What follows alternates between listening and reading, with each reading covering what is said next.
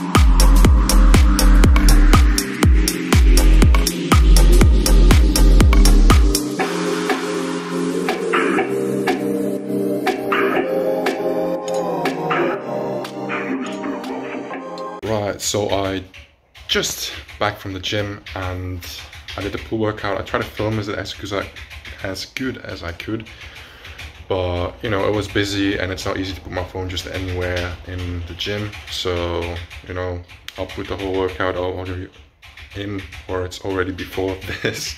I'll do a little physique update now because I didn't do that last time. But you can see where I'm at and how I'm gonna continue in this prep. So yeah, a little posing now, and maybe I'll film something else during the day. We'll see. Got a cold heart, cold hands. I make you wanna be where I am. If you only knew my plans, or if you only knew who I am. Normally I break your heart, I'd love every minute, tear you apart.